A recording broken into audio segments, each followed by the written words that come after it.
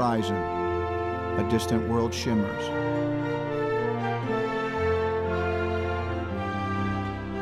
Five islands and the seas around them.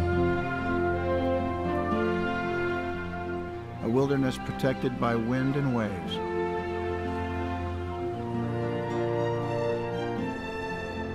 It is a place of solitude and adventure.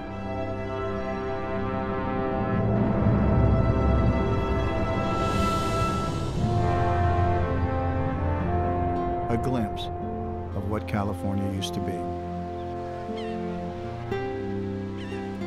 Out past the edge of the continent, out on the edge of the imagination, this lost world beckons.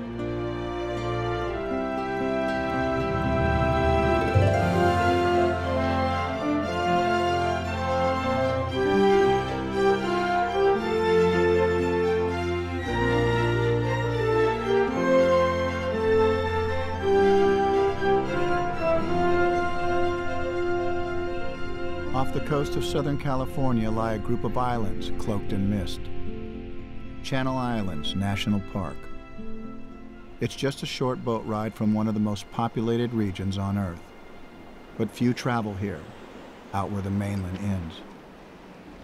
Those who do find a remarkable refuge. Half land, half water. Isolated but overflowing with life. 5 islands, and the sea that guards them.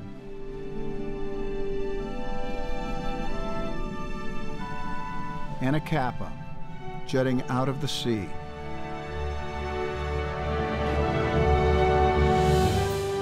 Craggy and volcanic, with its iconic arch rock. The historic lighthouse. And wildflowers that bring the rocky soil to life.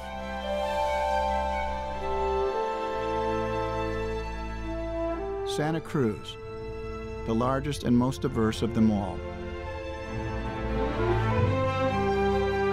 A rough mountainous island cut by a massive fault line, home to nearly 60 plants and animals found nowhere else on Earth. And for the many visitors who come from the mainland, it is an island playground.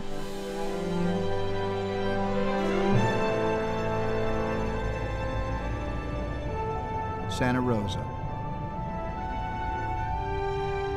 a landscape that rolls from the mountains to the marshes, sheltering rare Torrey pines, weathered sandstone canyons, and vestiges of a ranching past.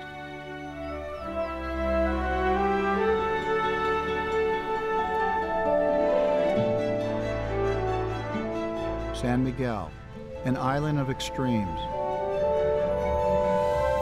wild, windy, and remote, where isolated beaches protect one of the largest rookeries of seals and sea lions in the world. And ancient dunes reveal the caliche forest, fossilized trees from long ago.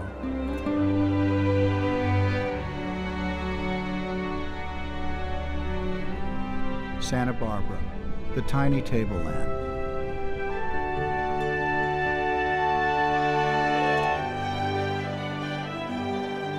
A mesa framed by twin peaks and steep rock faces, where stunning wildflowers and nesting seabirds draw the occasional visitor from the distant mainland. And all around, an underwater national park. A mile of sea on the fringes of the land. One of the planet's great marine ecosystems, flowing with life.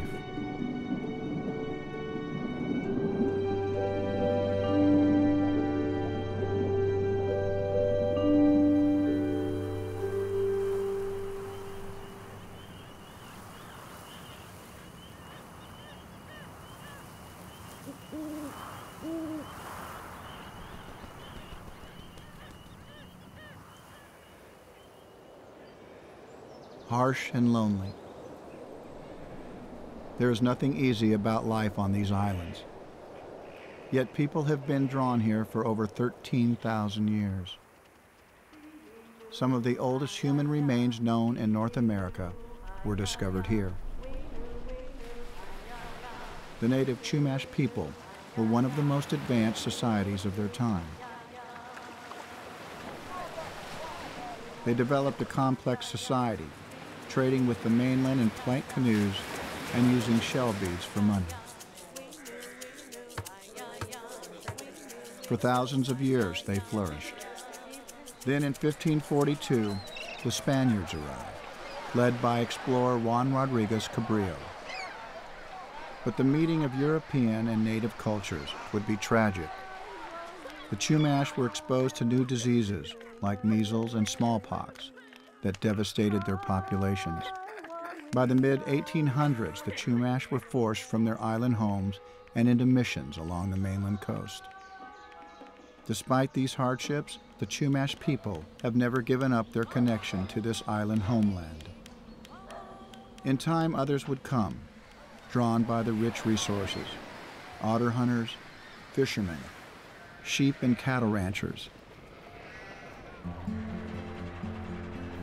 Some manned the islands as military outposts. Others ran the beacons to guide vessels through hazardous seas. Over the years, the reasons for valuing these islands changed. A new approach to stewardship would emerge, to restore and protect them. Creating a national park, an international biosphere reserve, and a national marine sanctuary, a place of research and recreation, attracting a new type of traveler.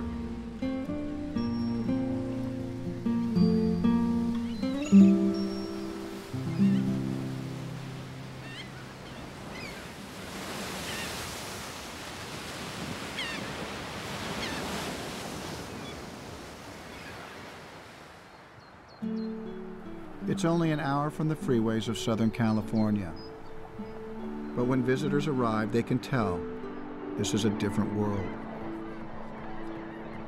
Millions of people may live less than 100 miles away, but here, you are alone. This craggy coastline offers a chance to experience the land the way it once was, the original California.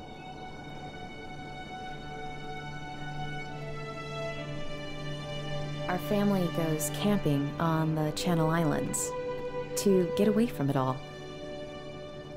There's just something about this place. It feels so wild, so remote, like you're in your own world. This is the rugged charm of these lonely islands, the vistas to be discovered, the journeys waiting to be undertaken. It's a place of jagged beauty,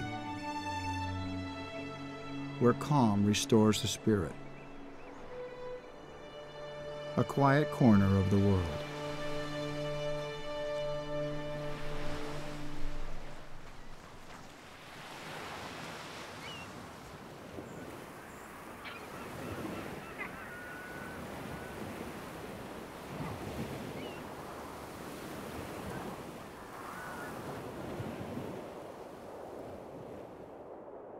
Despite their closeness to the coast, these islands have never been connected to the mainland.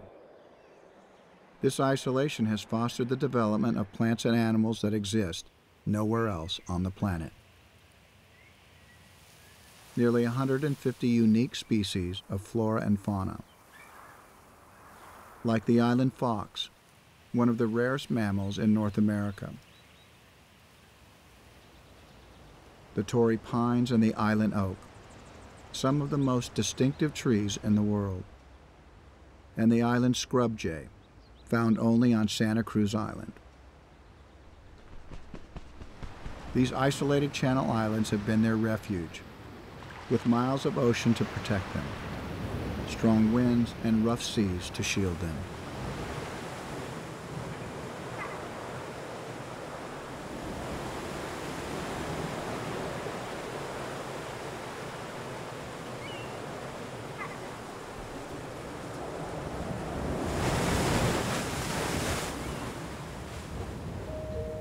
It starts in the waves themselves, a rich web of life that reaches up from the sea.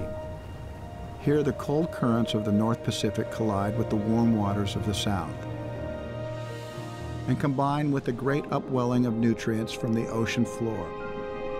A living soup develops that supports more than 2,000 species, from tiny plankton to giant whales.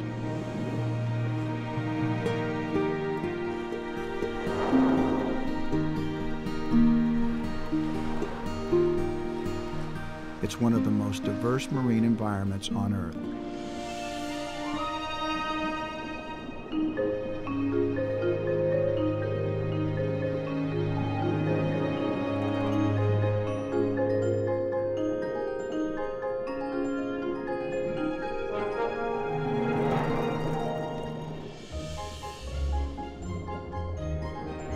No wonder divers and swimmers from all over the world come here.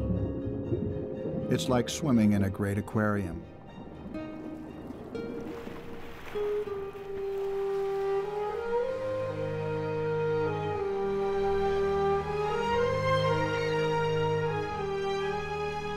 Others come looking for adventure along the coast to explore some of the largest sea caves on Earth, the rock cathedrals where the ceilings soar.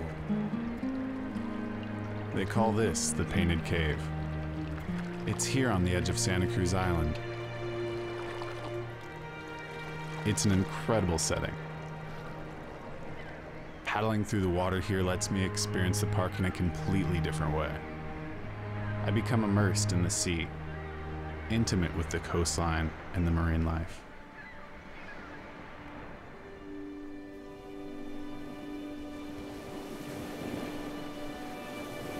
Life flourishes at the boundary between land and sea, where tide pools support a rich tapestry of life. It's a place between two worlds, half land, half liquid, battered by the waves and baked by the sun. It's a world of extremes. And those who come to visit find an entire universe at their feet.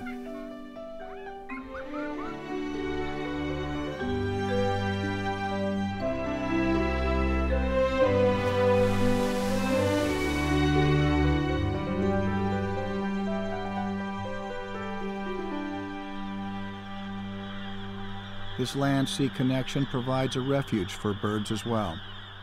They arrive in large numbers, drawn by the isolation, the lack of predators, and the food. For thousands of seabirds traveling the Pacific, these little pieces of land are key for survival. Year after year, they come to breed, to nest in secluded rookeries. Pelicans and cormorants, oyster catchers and western gulls. This abundance of wildlife doesn't just make these islands an enjoyable place to visit. For scientists, it's a living laboratory, a place to see how a small, fragile pool of species can change and adapt. And in this laboratory, research is underway in the giant kelp forest. This is not just any seaweed. This is a great rainforest beneath the waves. Giant kelp is one of the fastest growing plants on Earth, growing up to 2 feet a day.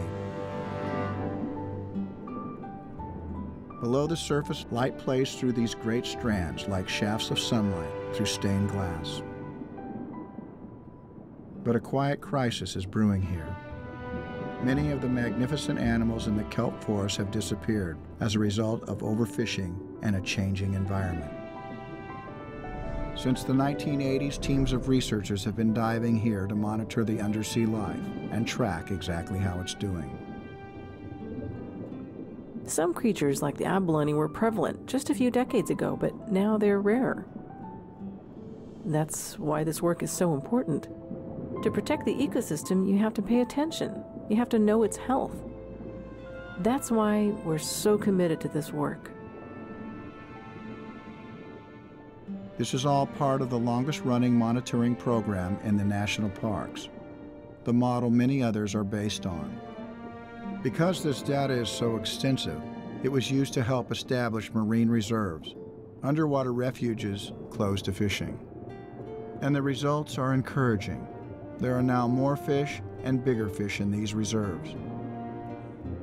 For all the changes, these submarine forests continue to harbor a remarkable range of underwater life. Nearly 1,000 species of plants and animals.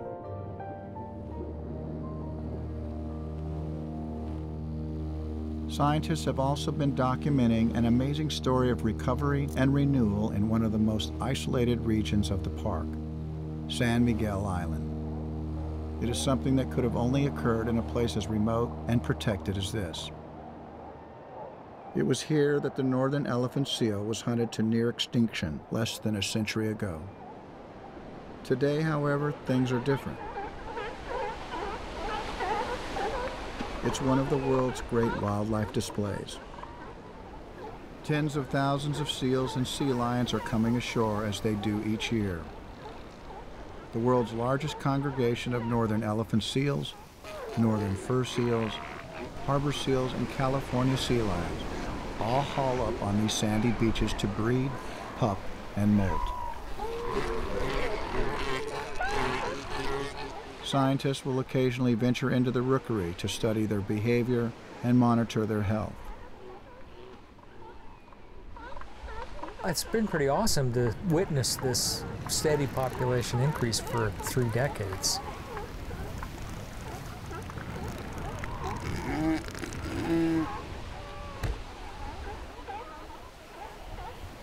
It's a fairly uplifting thing because we've also been studying other animals that have been added to the endangered species list, so it's been pretty wonderful to watch this. There aren't many places left in North America like this. Places secluded and inaccessible. Places that these animals can call home. There's been a tremendous value of having these islands protected, remote, even though we've got 15 million people less than 100 miles away. The fact that these habitats were here is the key factor in their population success and recovery.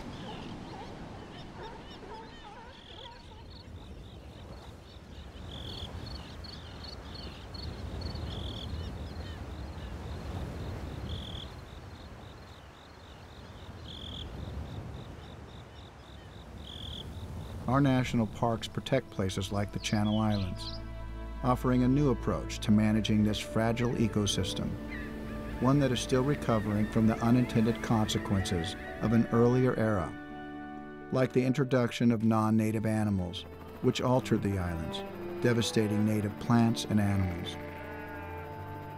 Over time, these non-native species have been removed, and in just a few decades, the islands have begun to turn a corner. Signs of recovery can be seen on islands from Santa Barbara to San Miguel. Two of the great success stories are the recovery of island foxes and bald eagles. Not long ago, the island fox was on the brink of extinction with only 14 left on Santa Rosa and 15 on San Miguel. And bald eagles had disappeared from the Channel Islands altogether. Then a program to reestablish both species gradually rebuilt their populations. Now both species are back from the edge of extinction and out in the wild again. And they are not alone.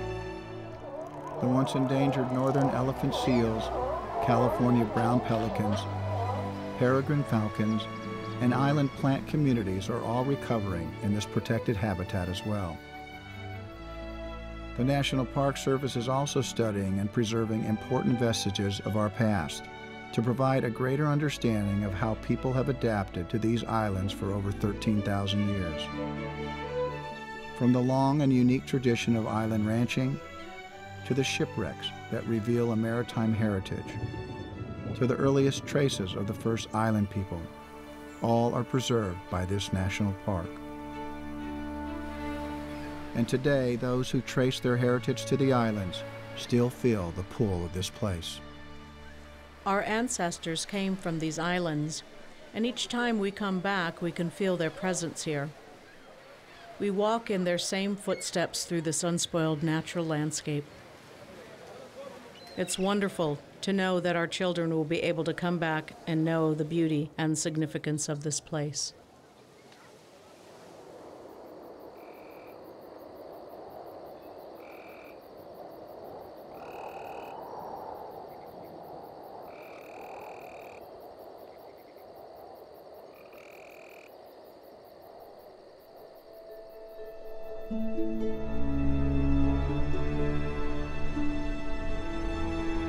And so today, the Channel Islands beckon us. 175 miles of untouched coastline. The opportunity to see a vibrant world teeming with life. To make sure it stays that way is a mission that continues. To hold this land in trust for the generations to follow. This is the calling of Channel Islands National Park.